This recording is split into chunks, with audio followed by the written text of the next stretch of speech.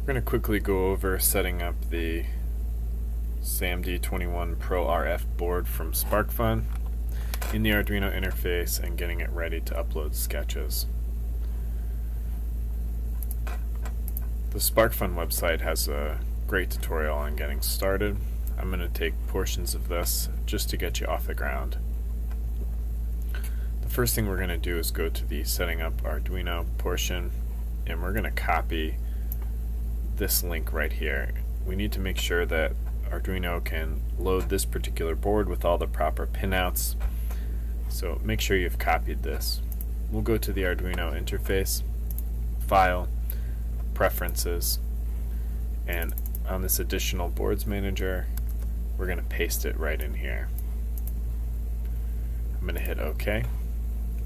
The next step is to go to Tools and Board and Boards Manager. We first need to install the SAMD boards from Arduino, which is this link right here. I've already installed it, so just make sure you click Install. Once that's installed, we're going to look for the SparkFun SAMD boards, which are right here. Again, I've already installed them and they've showed up because I put in that URL. And this will allow us to use the boards. Now I can go to Tools, Board, and scroll down to look for the board that I'd like to use. I'm using the SAMD21 Pro RF. Before we upload the sketch, I'm going to solder an antenna onto this board. If we look back at the hookup guide, we'll go to Hardware Overview and scroll down so that we can see the antenna section. There is a UFL connector on the board, which is right here, or a micro connector. It's really small, so we're just going to solder a wire in. Right here we're on a 915 megahertz board, so we're looking at about 3 inches or 78 millimeters so that we can have a quarter wave antenna. So I'm going to unplug the board, and then I'm going to measure out a little over 3 inches or 3 1/16. And I'm going to overshoot it because it's easier to measure off of a smaller.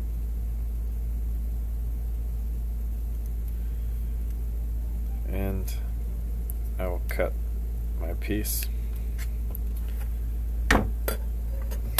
I will now strip away a little bit of the wire so that it's exposed to solder into the board. I need to make sure it goes into this antenna spot here. And I will solder it right on the top through to the back. I'll add a little flux to my wire and flux the back of the pad. And now I should have no problem soldering my wire.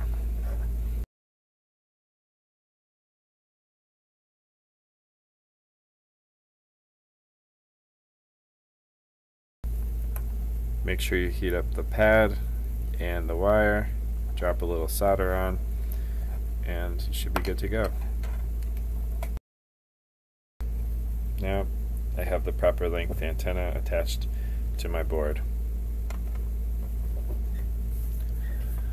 The next step is to go back to the Arduino interface. We'll look at all this code, but as a quick overview, we're going to include the SPI library, include that Radiohead library, so make sure you download that. To install the library, go to Sketch, Include Library, Add Zip Library, and then find the library that you downloaded. So here I have the Radiohead library. I'm not going to install it because I already have it installed, but you would hit OK. Once that's all ready to go, you can use the library and use this code. These are the specific pinouts for the SparkFun Pro RF, so make sure that the radio board, this board on the back, is on 12 and 6.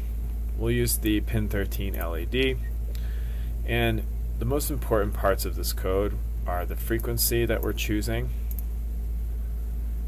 which you can adjust. You have a range of 902 to 928, and making sure everything's initialized. We can change the frequency here. We can also set the transmitter range in decibels. So if you'd like to change that value, you can give it a shot and see how it adjusts when you pull up your board in Cubic SDR.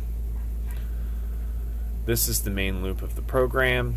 We're going to be sending a string that you will change, and we're going to use the radio to send that a certain size, because we can only send a certain size of data over the radio, and then it's going to receive the signal on the other side and print on our serial command, wait 2 seconds, and then it will send that again.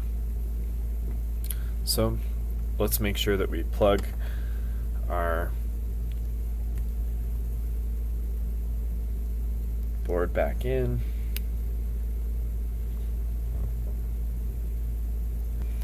Make sure that the switch is in the on position before you upload, and we'll select the board and its port. So on my computer, that's going to be board SparkFun Pro RF port. And I'm going to upload. You can save if you'd like, and you can see it's uploading. It should be done uploading. I'm going to open the serial monitor just to see if my commands are going. There we go. So now we can see when it's sending, and we can compare that with our SDR data. We can even see the LED and the transmit light on. That should get you started.